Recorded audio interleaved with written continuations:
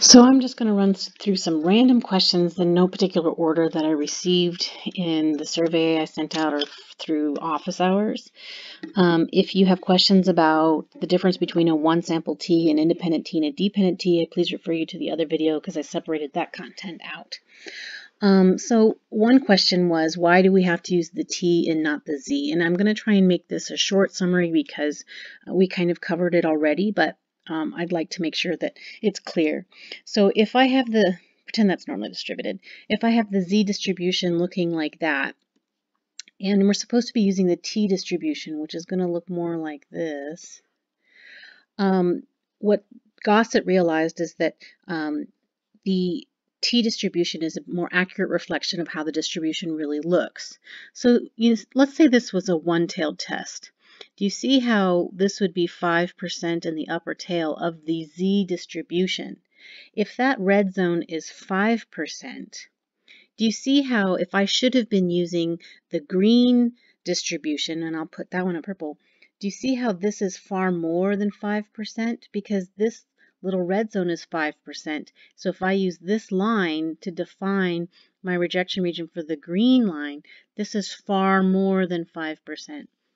Maybe I'll put it in yellow.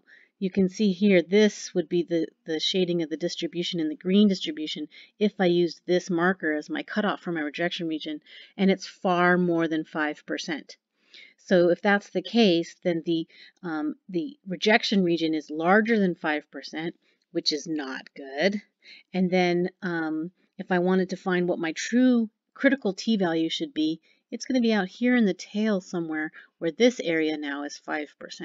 So my critical T values are going to be much larger than my Z critical values. And so essentially the bottom line is we can only use the Z, when we know the standard deviation of the population. That's very rare to know the standard deviation of the population. So we use the T when we don't know sigma, which is most often the case. This is why a t-test is far more common than a z-test. So if we don't know sigma, then we're going to use the standard deviation of the sample instead. Okay, so that was that question. Another question I got is, when we're looking at the t-table to define our rejection region with the critical values, are we always going to use the 0.05 column? So yes, alpha here is always going to be 0.05, so you're going to use that first column in the t-table whenever I'm asking you to find the rejection region. Now, being that I said that, I would like to transition this question, or this, to answer a question about what are p-values. And I do want to recommend that you go back, if you haven't yet watched the video about p-values, please do so. It will be on the test. But let's talk about p-values. So let's say I have a distribution, and let's say that I calculate my T calculated. This is what I did in the math. Maybe I did it by hand, or maybe JASP did it for me. And my T calculated is here, and now I'm trying to see if it's in the rejection region. But notice I didn't put my rejection region in here. Now if I had put my rejection region in here, maybe, actually, just to keep it clear, let's make it a one-tailed test, because I think it makes it easier to understand. So let's make it an upper tail test. Now if I had had my rejection region in here, and that was 5%, do you see how it's obvious when I draw my rejection region that my calculated T is in the rejection region, right? Well, let's say I don't have my rejection region. I take it away. Now I have to see if it's in the rejection region. Well, what JASP is telling you is it looked up from this value till the end of the distribution. And so let's say that it says, hey, this probability is 0.03. Otherwise, you could consider that as 3%. If that's 3%, do you see how that tells us automatically it's in the rejection region? Because the rejection region was 5%. And so if this area is 5%, then clearly anything in this area has to be under 5%. So this T calculated, by knowing that there's 3% from this score to the end of the distribution, I know that it is in the rejection region because the rejection region is 5%.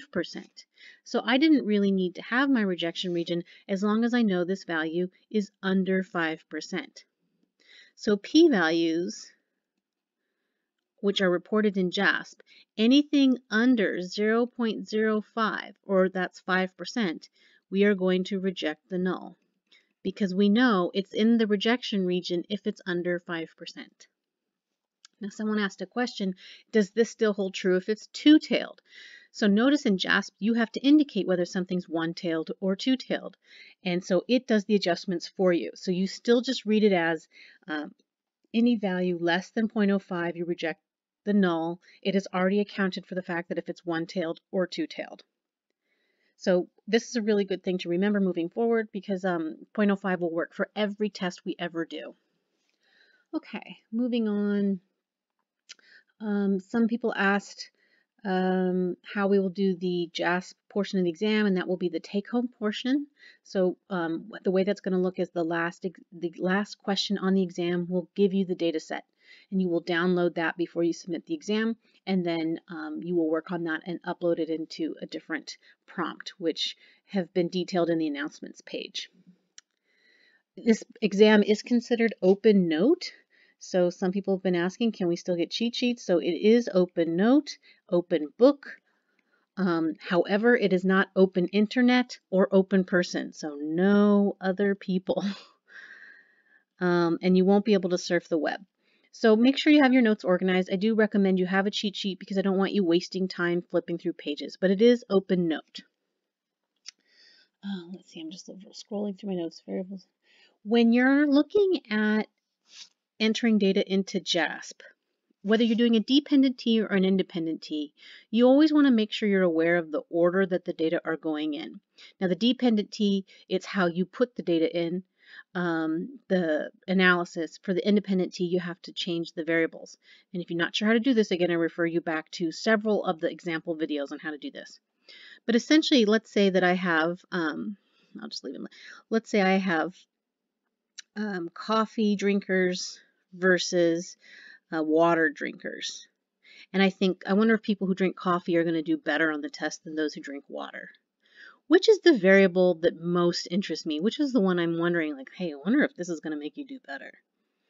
Hopefully you picked up on the fact that it's the coffee. This is more of my placebo kind of thing, right? So since coffee is the variable that interests me, if I have 10 coffee drinkers versus 10 water drinkers, then when I'm doing my math, I want to do the average coffee performance minus the average water performance.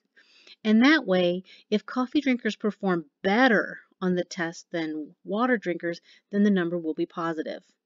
And then I know that coffee drinkers did better. Let's say that coffee drinkers did worse. Then coffee minus water will be a negative score. And now I know drinking coffee made you do worse on the test. And so this is why order matters, is that you want to be able to interpret your final outcome to know whether coffee was good for you or whether it was the water that was good for you. So for how to do that in JASP, go back to those videos. There's several videos for each kind to use as examples for that. Somebody asked, what would happen if you tried to do an independent T when it warranted a dependent T and vice versa? And so I'm going to make a new page here. Let's see if I could just, sure, save it.